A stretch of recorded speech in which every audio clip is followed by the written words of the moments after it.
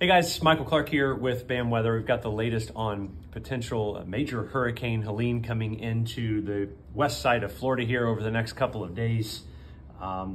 We've got models that are really kind of starting to come into a little bit more of an agreement, but we do have a little bit of a eastward trend in the track, which is not totally surprising. We kind of talked about that yesterday.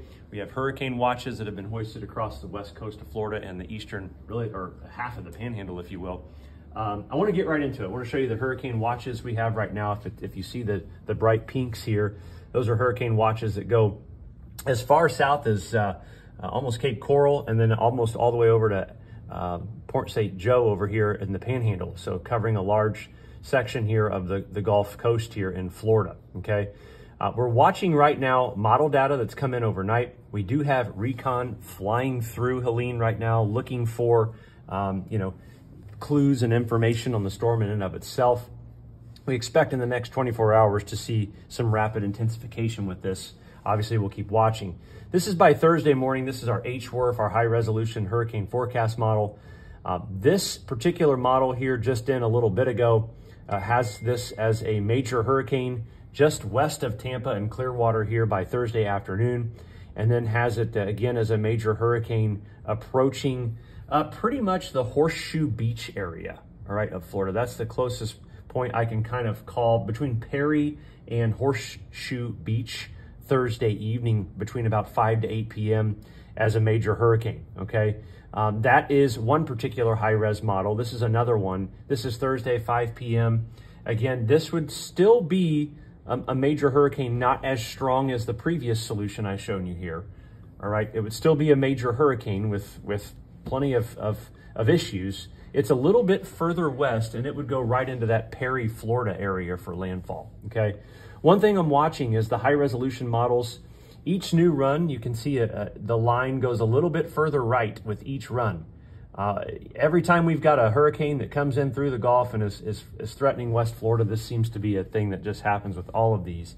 The latest run here of the HWRF is the furthest right, that again would take it right into that Horseshoe Beach, Perry, Florida area for landfall based on that particular run. And we look at the intensity forecast of these runs, and we have 1, 2, 3, 4, really 4 of the last probably 6 runs forecasting a Category 3 to potentially briefly a Category 4 hurricane with this particular storm system. Now, we are noting that the model, it's initiating a little bit stronger than what it actually is. These X are the verification of the storm strength for intensity and knots for wind. It's very close. It's not super far off, but that's going to kind of happen until this becomes more of an organized storm system. This is what I was talking about. These are all of the multi-model ensembles from weather models all over the world. And you can see the trend east with each new set. Okay, we've got 4 runs here to compare to, and every 12 hours, we're going a little bit further east with each set of new data, okay? So that is certainly a notable trend. The hurricane models that are in here overnight, again, you can see a large variety of them are east of that kind of that official, that mean, if you will, but you see a large number of them really going into that, right around that Carabel or that Perry, Florida area. That seems to be kind of be the idea right now. Here's our official forecast thoughts, all right? Our official forecast map says it is just west of Tampa and Clearwater Thursday afternoon around 2 o'clock as a major hurricane. Category 3, 131 miles per hour or greater is a Category 3 hurricane.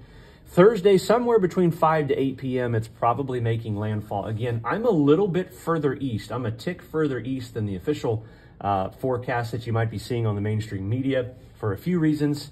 I'm closer to that Horseshoe Beach area for landfall right now, Thursday evening. Now, one thing I will say is this certainly has the potential to be a high-end major hurricane. Right now, we have some concerns with running into some wind shear, something like that may cause this storm to not be as strong. Regardless, a Category 3 hurricane is a major hurricane. We're going to watch for rapid intensification over the next 36 to 48 hours. Could it be a 4 or a 5? Absolutely. Right now, we'll stick with a 3 Thursday evening, and we'll keep you posted.